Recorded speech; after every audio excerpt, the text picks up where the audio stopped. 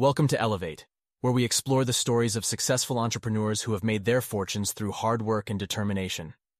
Today, we're going to take a closer look at Tej Lalvani, who is best known for his role as a dragon on Dragon's Den.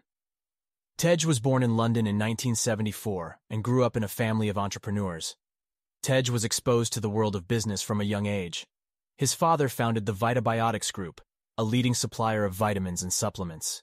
He joined the family business and quickly rose through the ranks, eventually becoming CEO in 2013. Back on 2007, while Tej's family business was thriving, he had a keen interest in investing and started his own venture capital firm, Vitabiotics Investments. He quickly made a name for himself as a savvy investor, with a particular focus on technology and healthcare companies.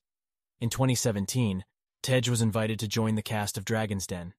He quickly became known for his sharp business acumen and his willingness to take risks on innovative products and ideas. Tej's approach to investing is all about finding businesses that have a real potential for growth. He's not afraid to take risks, but he's also very focused on the bottom line. He's known for his ability to spot promising opportunities, and he's helped to launch a number of successful startups. Despite his busy schedule, Tej is committed to maintaining a healthy work-life balance.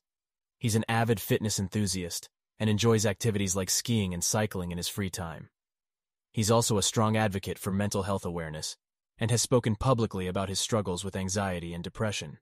So, that's the story of Tej Lalvani, who today is worth £400 million.